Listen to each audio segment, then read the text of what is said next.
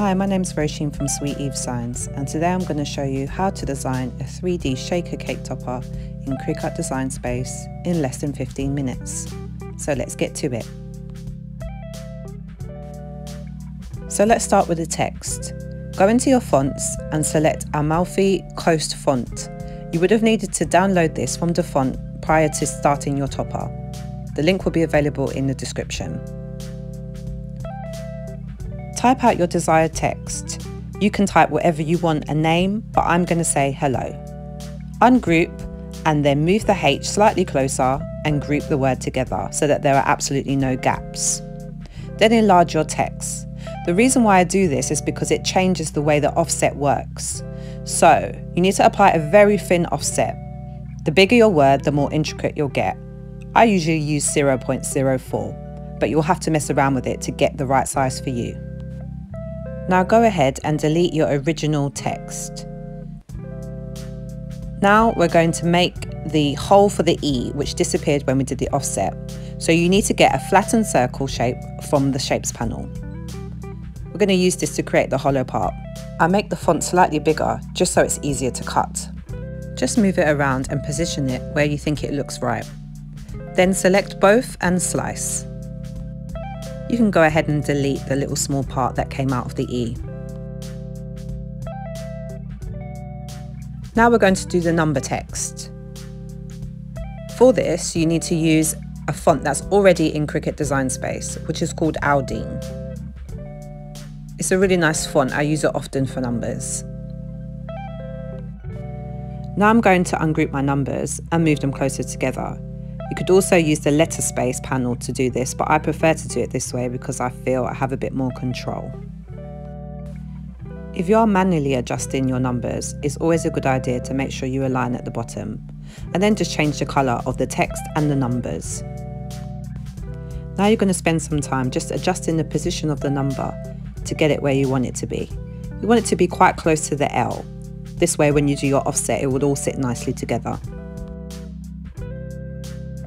Now you need to group both of these together, and we're going to make it slightly bigger because we're going to do an offset. So using the offset feature, get it to the desired size. You want to make sure that the hello and the 21 connect on the first offset layer. You may need to spend a little bit of time adjusting this until you get it right. You don't want the offset to be too thick. Now you need to apply that same offset 2 more times. Now we're going to group it all together, and we're going to use our layers panel to change each layer to a different colour. You don't have to do this, but personally it helps me to visualise how my design will be at the end. Try if you can to remember which colour represents which type of cardstock you're going to use, or you could easily write this down. This is just a helpful tip. You might want to spend a bit of time getting this just right. Now we're going to make this slightly smaller and hide. You can hide your objects that are grouped in the right hand panel using the eye icon. This just allows you to work easily on other elements. Now head over to the shapes panel and select the arch. As you can see at the bottom, this arch has quite square corners, and I want it to be more rounded. In order to get this effect, I'm going to apply an offset. Make sure that the corner selected is curved. Now you can go ahead and delete the original. You can leave this step out, but you will have a slightly different look to your topper, and it will be more angular. In this instance, I changed the arch to a grey colour because I thought this was going to be my acetate, but actually I ended up building out from this, so you don't have to change the colour unless you want to. Now do an inset so that we can start to build our frame.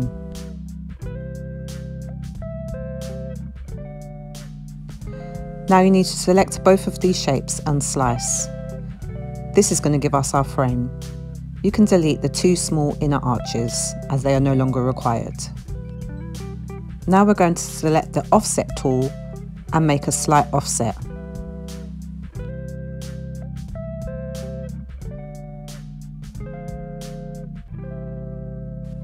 Now, making sure you're clicking on the inner part of the frame we're going to do an inset. Now we're going to change the colours using the right-hand panel. This is just to help us to visualise the project a bit more, but again, this is an optional step.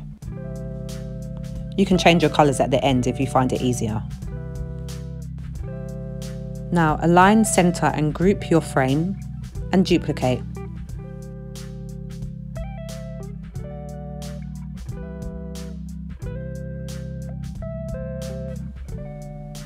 We're then going to weld this shape, and we're going to go to our contours on the bottom right hand panel and hide all contours. We're then going to change this colour to grey, and this is going to act as our acetate. Send your acetate to the back and align and centre and group your frame and your acetate. This is your first shaker done. Now we're going to duplicate, and we're going to resize this to make our smaller shaker. Easy as that, your second shaker done. We're then going to change the colours because we want it to be slightly contrasting to the other shaker. At this stage, I forgot to duplicate my acetate, but you will need to duplicate the smaller and the larger acetate, so you will have 4 in total. Head over to the Shapes panel and select another arch. We will need to resize this slightly to work with it. Then head back over to the Shapes panel and select a square. You're going to need to unlock your square so that you can make it as long as the arch that you're working with. We're going to make it go about halfway through so that we can slice and have an almost half arch effect.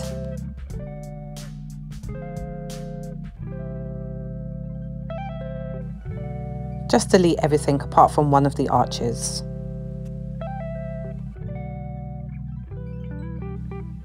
At this point, I would say duplicate this arch. It's one step that I forgot to do and made the process a little bit longer than it needed to be. You can unlock and adjust your arch at this stage if you want to.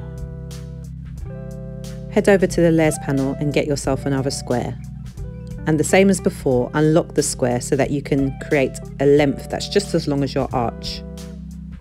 I'm trying to create a strip so that I can add this onto the edge of the arch. At this stage, if I had a duplicate arch, I would have saved myself a bit of time. But anyway, you're going to select these and slice. The reason why I say send to the back is so that you can kind of see how thick the strip is going to be. You go ahead and delete one of the strips.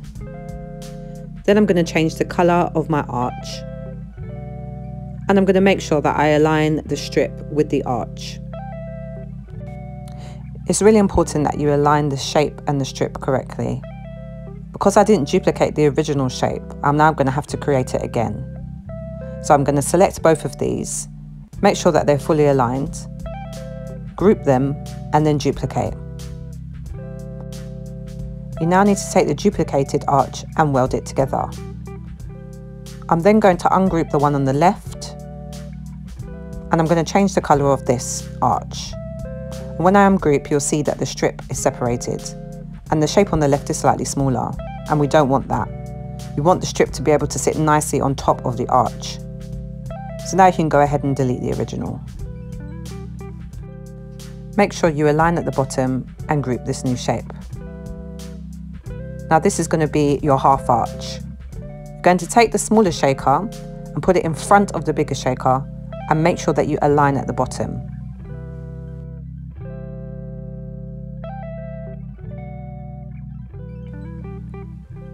I'm now going to take my half arch and I'm going to create an offset.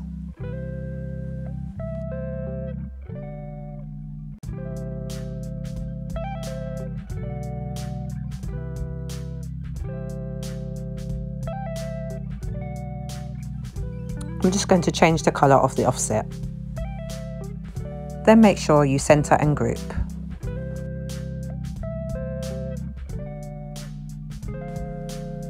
Now you're going to take your arch and you're going to make sure that you centre the back. At this point you might want to unlock and adjust it to make sure that the proportions are right. Then select all and make sure you align at the bottom. Aligning everything at the bottom will just mean that you'll have a smooth edge across the bottom of your shaker. And that's it, that's your main shaker done. So now I want you to unhide the text using the right hand panel. You can unhide text using the eye icon for anything that's grouped. And make sure you send it to the front. You're going to need to adjust your size and your positioning to get this just where you want it to be. But I would suggest having a slight hangover of the H and the O. I just think it adds a nicer look. Now you need to duplicate this. We're going to work on the backing of the shaker, which will help give it stability and more dimension. So head over to your panels and make sure that you delete acetate layers. I then want you to go ahead and delete all the text using the right hand panel as well.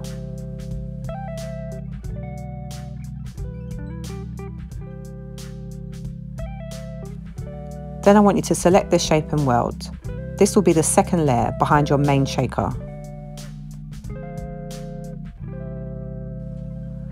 Go ahead and hide this new shape and unhide the original. Now we're going to create the last layer of the shaker. So what you'll need to do is again duplicate and hide the original.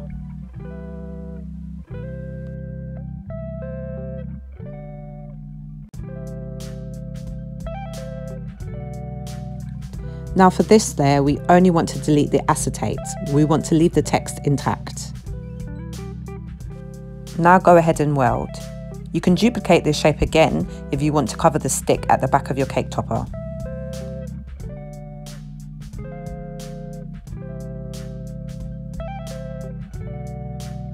Now make sure you unhide everything in the project to make sure that everything cuts out.